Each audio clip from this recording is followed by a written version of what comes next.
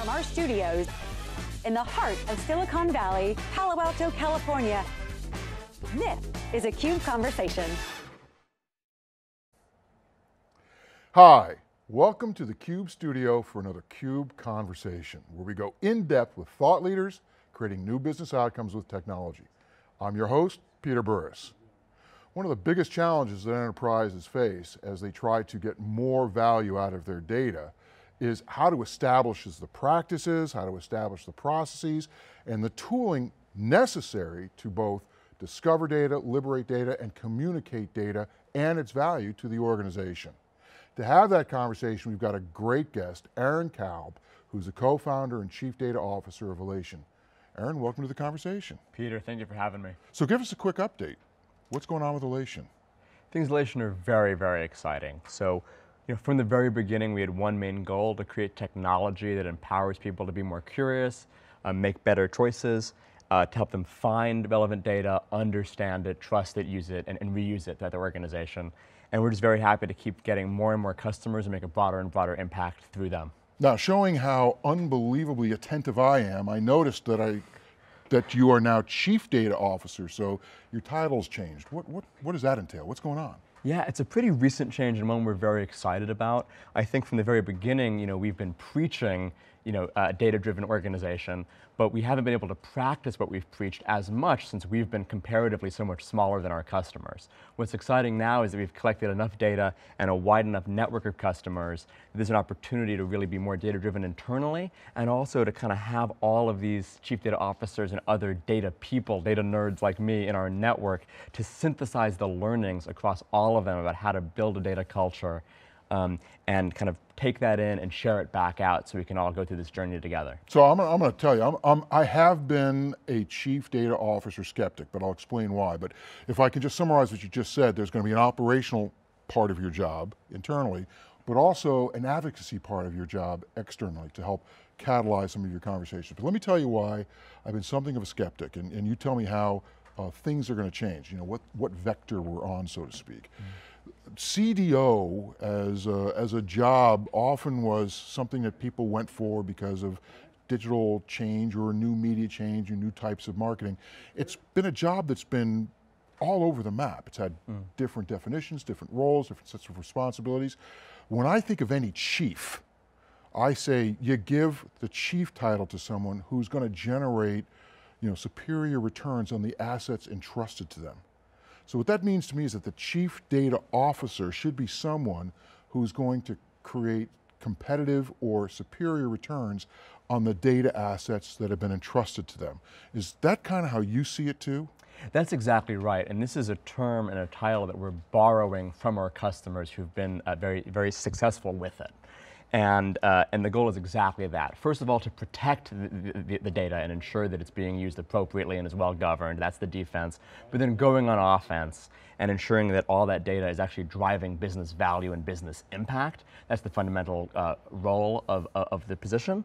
The only thing I would maybe amend in what you said is, as chief, my management style is really, it's just about empowering everybody in the organization, within the division and across the company to really drive those impacts. Well, it's a leadership job. Exactly. Yeah, so a chief is, you're supposed to use the resources at your disposal to generate returns out of those resources. And it's obviously it's a leadership job, but let's walk through that a little bit. Not so much focusing on how Alation's CDO is going to operate, but let's talk about your customers.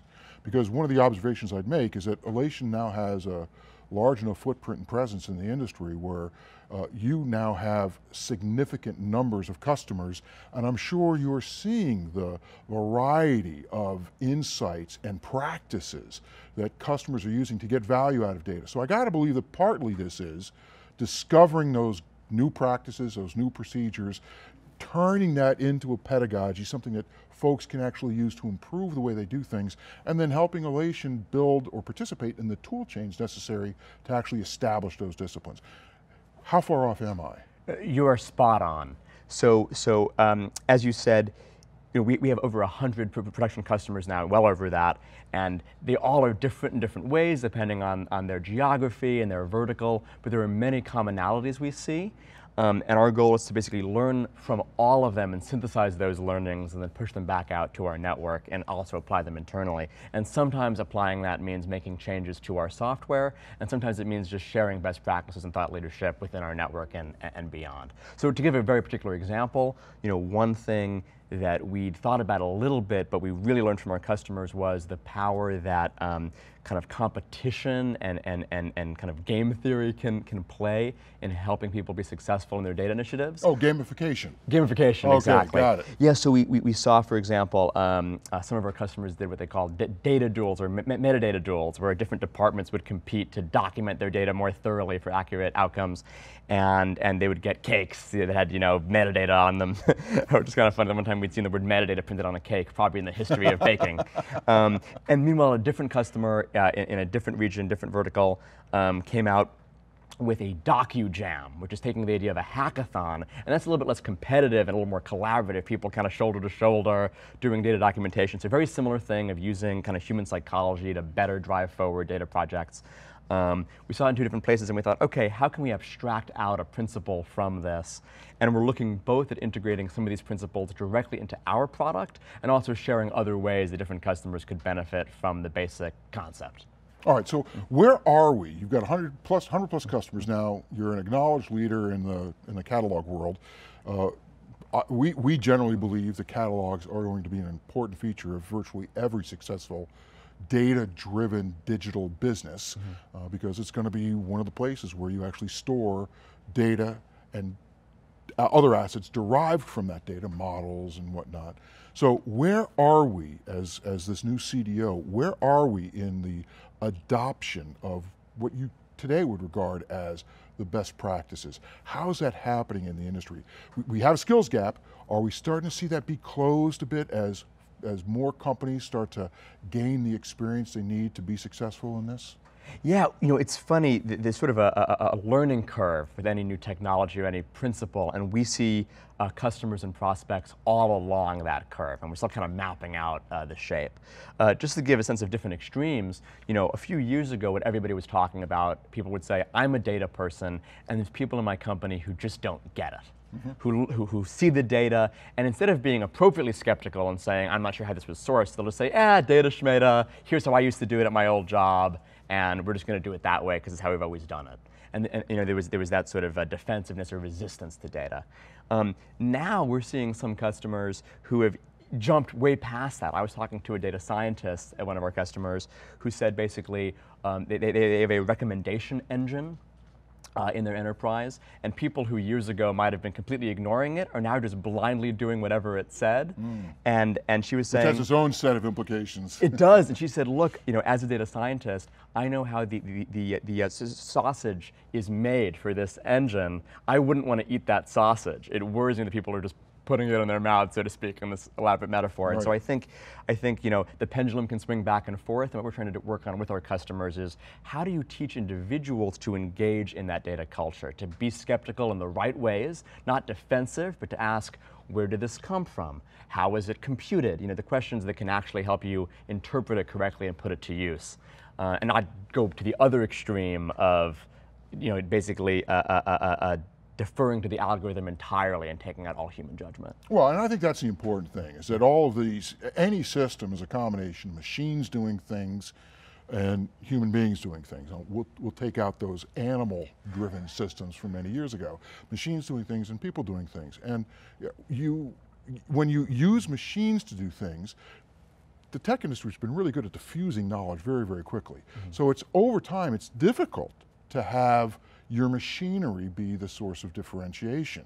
So over time, humans will consistently be the source of differentiation in your business, and how they render judgment and what they determine are priorities and the commitments that they make and sustaining and keeping those commitments. So catalog to me seems to be an especially important feature of any digital transformation or data-driven process going forward, because it touches people and because people use it, and it will also touch other systems and other elements, but people remain essential to catalog design and the notion of catalog experience. Are you seeing that as well, and is that helping you to stay close to these CDOs and really driving the people-oriented process or knowledge about people-oriented processes here? Absolutely. Throughout our time at Alation over the last 7 years, we've always seen people as extremely central. And I think one of our key differentiators philosophically was where a lot of data management was sort of thinking about what's good for the computer. Oh, we can save a couple bits by using some lookup code instead of something that's comprehensible. We said, well, what is the human consumer of data? What do they need? And a lot of our technology has actually been, again, bringing the human back into the fold of what's been too kind of computer and machine dominated. I think the other thing you mentioned that's really critical is we're in an age where automation is very exciting and there are a lot of wins there. One thing that I hear from CDO after CDO that I talk to is a 3-phase process for bringing data into the organization. Phase 1 is descriptive analytics, what happened last quarter. Then there's predictive analytics, what's going to happen next quarter. And the final goal is prescriptive analytics, where your computer tells you what to do. Right now. Yeah, and where the computer can act before any humans even looked at it or been in the loop. And I think it's an interesting aspiration, especially for certain things that are really, really urgent. But these are all garbage in, garbage out processes. And the good news is that if you're looking at a place where the human's in the loop, they can say, you know what? That doesn't look right in that graph. And maybe it's a problem with the ETL job or with the source data. And they can step in if something bad's happened. So I think as you progress down this evolution, there are great rewards, but also greater risks. And our hope is that with a catalog, you can make sure that whatever process you're feeding, instead of garbage in, garbage out, it's the best data that's up to date, that's trustworthy, that's contextualized for the business process. Okay, one last question. You're now in a new role, operational, external. What's the first 2 things that you want to accomplish in this new role, especially on the as it pertains to working with your customers? What are you really focused on right now? Yeah, so one of our core values at Alation is that we listen as though we could be wrong, because we know that's why we're a data company, is how do we learn from numeric and other kinds of signals that come in to always be growing and improving. And so step 1 unambiguously is to listen as much as I can to the incredibly smart, innovative, thoughtful customers that we have and try to synthesize the best learnings across all of them. I think the next step is to then do that synthesis and say, oh, what do we see that's happening in retail that could pertain to finance or vice versa, and figure out kind of what is that curve and how can we kind of either push everybody up the steep parts of the curve so we can all be more data-driven and more curious and more rational together, or even have the software kind of lower that curve and make it easier to... Great point. So it's faster up or use the tool to flatten the curve. Exactly. It's a very wise man. Mentioned it before the interview. Well, Aaron, this has been a great conversation. Once again, I want to thank you for joining us on another CUBE conversation. My name is Peter Burris. See you next time. Thank you, Peter.